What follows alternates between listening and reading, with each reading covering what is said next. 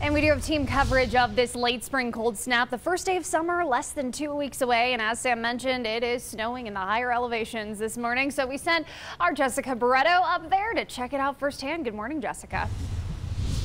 Good morning, Allison, and good morning, everyone. It's hard to believe summer's 2 weeks away when it is snowing here in Woodland Park. Just another 2020 curveball. Now, snow not letting up. We're right off Highway 24.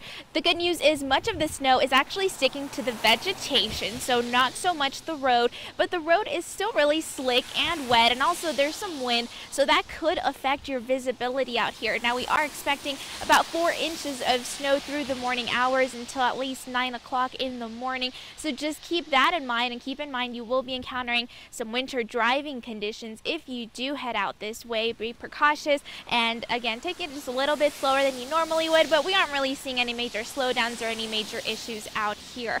Now, we will be bringing you another live look coming up at 6 a.m. Always watching out for you. Southern Colorado, Jessica Barreto, News 5.